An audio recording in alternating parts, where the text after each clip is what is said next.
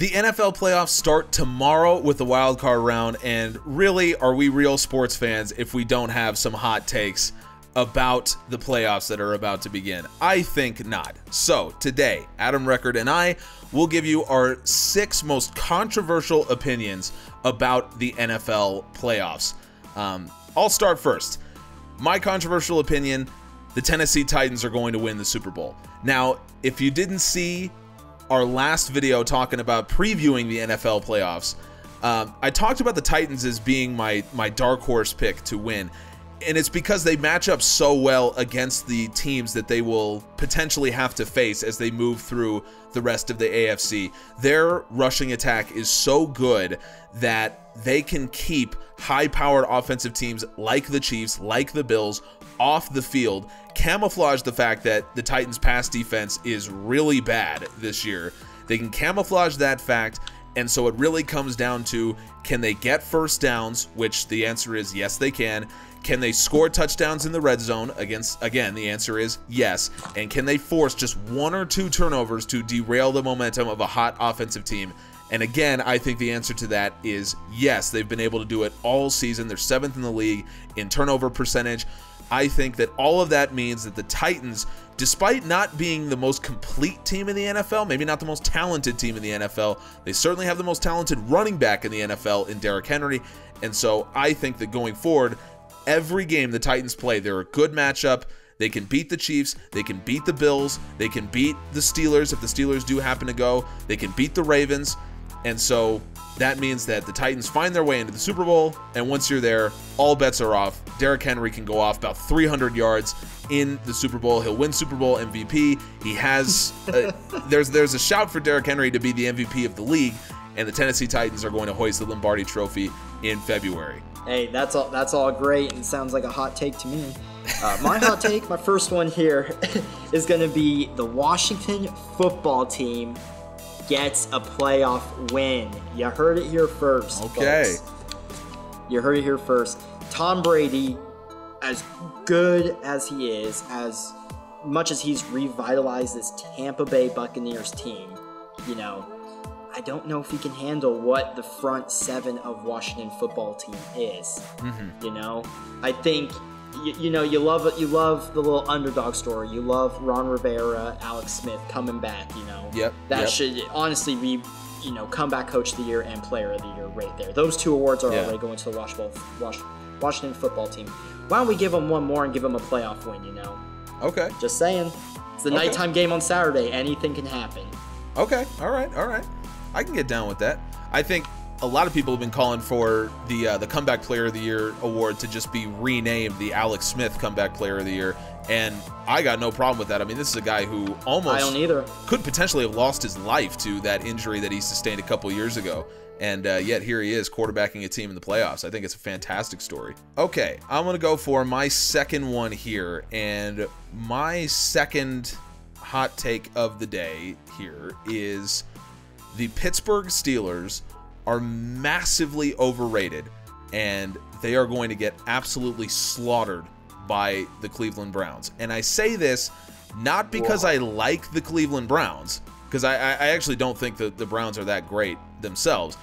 I think the Steelers, they played a stretch of games. The reason their record is so good is they played a stretch of games where they played really bad teams, and even then they almost lost to most of them. I mean, when you look at their early schedule, they play the Giants, the Broncos, the Texans, the Eagles, the Browns, Titans, Ravens, Cowboys. Now, 2, maybe 3 wins in there that you would say those are against solid teams. Their best scoreline of the year is beating the Browns 38-7. That was really solid. Beat the Titans by 3, beat the Ravens by 4, then they beat the Cowboys by 5. That's after beating the Broncos by 5, the Texans by 7.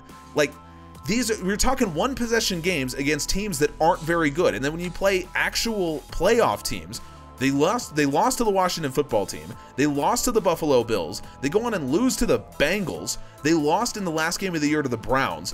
This is not a team that anyone should have any confidence in. And when it comes to the Steelers, what do they do well? That's my question. They're the worst rushing team in the league, first off, so they don't run the ball very well. In terms of passing offense, they're 15th in the league, so they don't pass the ball particularly well. In terms of rushing defense, they don't defend the run particularly well. They're 11th in the league. So the only thing they do well at this point is pass defense and I guess forcing turnovers. They're 6th in the league. But you're playing the Cleveland Browns. The Browns are a team that does not rely on their ability to throw the ball. I mean, we know that to be true because Baker Mayfield, frankly, can't be trusted to throw the ball a whole lot. So the Browns are a team that is a lot more balanced in their offensive approach, and the Steelers just aren't equipped to deal with that, in my opinion. So the Steelers have been overrated all season because they went through a stretch of games against really bad teams, and even then they almost lost a lot of those. And so now when they face a good team in the Browns, again, a team I don't think is particularly good, but they're here, they're in the playoffs, they face a team like the Browns who have began to really figure themselves out, a team that doesn't rely on their passing game, which is the only thing the Steelers can do well. And so I think the Steelers are coming in with an old quarterback in Ben Roethlisberger. They're coming in with a rushing attack that can't make up for the fact that Ben Roethlisberger is on his last legs, and nothing is looking good right now for the Steelers. They're not playing well. They've lost what? They've lost 4 of their last 5 games.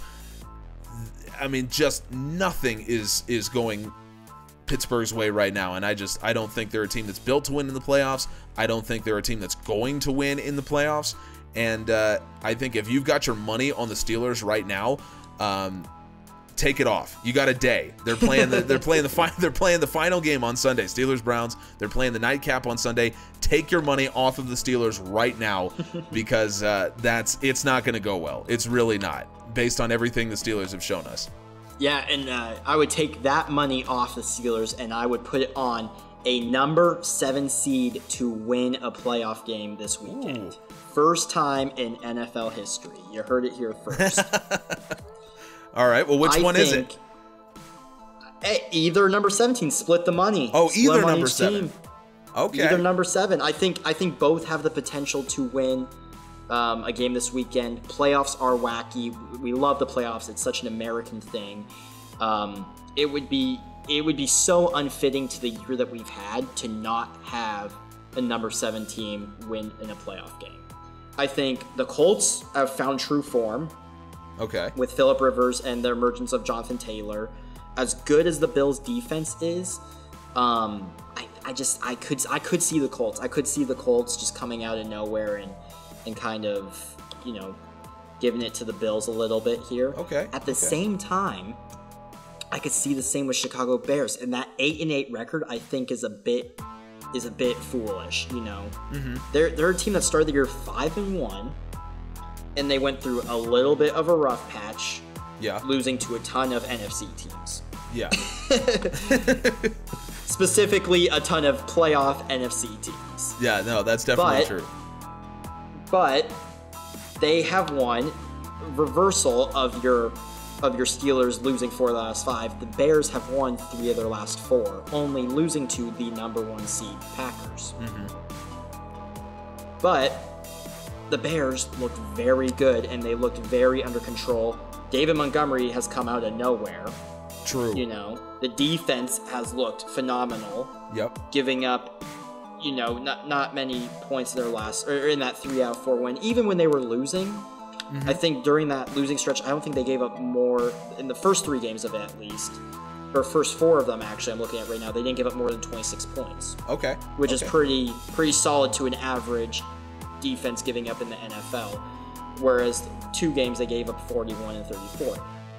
I'm just saying, Bears could be a sleeper pick here. Okay, all right. Could be a sleeper pick. I'd lean to Indianapolis beating Buffalo, just given how talented Indianapolis is. Yeah. And teams that have given the Bills troubles were Titans, Chiefs, and Cardinals. Those were their 3 losses. Okay. And I think with that, it was more of, Titans run heavy, Cardinals run heavy per se.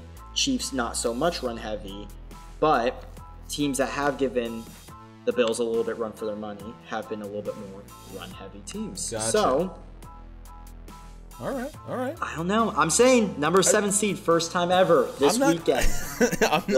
I'm not disagreeing with you. I'm not disagreeing with you here. All right. We both have one more, so I will go for mine. The MVP, I don't think the playoff performance has much bearing on, if any, on who the MVP really is. But I do think that for people like us who question everything that happens after it happens, I mean, that's pretty much what we do as sports fans. There is one player that's going to give us a lot of cause to question who the MVP is, and that guy is going to prove it throughout the course of the playoffs. And that man is Jamal Adams from the Seattle Seahawks. I think Jamal Adams is going to prove that if there is any defensive player who's going to win the MVP award, it should be him. And here's the reason why. When you talk about MVP, you're not talking about necessarily the best player. You're talking about the most valuable player, meaning if you were to take him away from the team, how much would that change the complexion of that football team? And when you take Jamal Adams away from the Seahawks, that is a completely different football team. And let me tell you why. Adams did not play for basically the first, a little bit, I would say almost first half of the season, all right? The Seahawks against teams gave up 25 points, 30 points, 31, 23, 26, 37, and 27, all right? When Jamal Adams comes back and the Seahawks start figuring out who they are, oh, and by the way, they gave up 44 to the Bills. When Jamal Adams comes back and the Seahawks start figuring out who they are on defense, here's what they give up. Starting from their win over the Cardinals back in November. Here's what they gave up. 21, 17, 17, 3, 15, 9, 23. Jamal Adams is almost the entire reason. Jamal Adams and Carlos Dunlap are the two guys that made that difference. Jamal Adams comes back and suddenly the defense goes from a record-setting pace. They were on a record-setting pace for being the worst pass defense in the history of the league to now they're not even the worst pass defense in the league this year. That's the kind of impact that Jamal Adams can have on a defensive unit. And I think throughout the playoffs, he is going to show why he should be at least considered an MVP candidate this year. He gets onto a team, the Seahawks go from a sorry excuse for a defensive unit to suddenly they win what? 6 out of their last 7, and they never give up more than 23 points in any of those games. That's the kind of impact that Jamal Adams can have on a defensive unit. He seems to be healthy, he's playing well, and he's going to show everyone why. If there were ever a defensive player that was going to win an MVP award, it should be Jamal Adams the way that he's playing right now. And he's going to help lead the Seahawks at least to an NFC championship, if not a Super Bowl berth. It's a wild take there, and we'll see if that happens. Here's my last take. Not really player-based, but more team-based again. Mm-hmm. Fun fact, all 7 NFC playoff teams have won at least one Super Bowl. Huh. Another fun fact, 3 of the 7 AFC playoff teams have not, including which are Cleveland, Tennessee, and Buffalo. My hot take is a team that has not won a Super Bowl will win. So it's going to be one of those 3 AFC teams, in my opinion. Okay.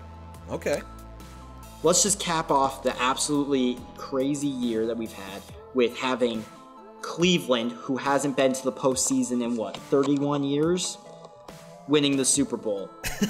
Bills Mafia jumping off Tampa Bay Stadium onto these plastic cardboard tables when they win, or keeping the Patriot tradition alive and having Mike Vrabel win a Super Bowl, as a head coach. We'll see. That's my hot take. Oh man, that would be.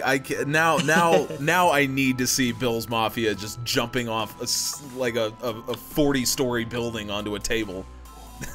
I need that in my life now. Maybe some cushioning below, but as hardcore fans as they are, I don't think they need it. They'll survive. Who needs cushioning? Cool. You'll take an elbow straight to the concrete, like their arms dangling. God. They're like, all right, it's fine. The Bills won the Super Bowl. Oh man, won't have legs and they'll be fine. But no, yeah, I'm telling you, I mean that out of total respect. By the way, I love the Bills Mafia. That's a real fan base right there. It is absolutely real fans, passionate. I mean, they stand in snow half the year, so. Oh yeah, they at least give them a Super Bowl they can look at, you know. Exactly. You're talking about a fan base that's been through a team. They were fans of a team that made it to 4 consecutive Super Bowls and didn't win a single one. Like, and you're in Buffalo, New York. Like, no, those fans need something, man. Those fans, I'm with you. I'm with you. Show them a little bit of love, you know.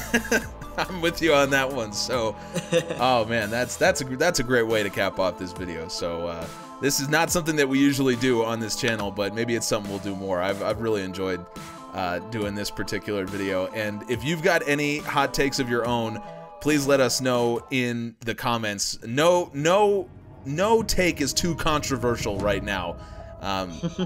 As you can see, based on the 6 that we've just had. So please let us know in the comments what your controversial predictions are for the NFL playoffs, and enjoy with us as the festivities begin tomorrow and run all weekend. 6 playoff games in a weekend, 3 per day, first time ever in the NFL. It's going to be absolutely awesome. So let us know your hot takes. Thank you so much for watching. Subscribe. We appreciate you.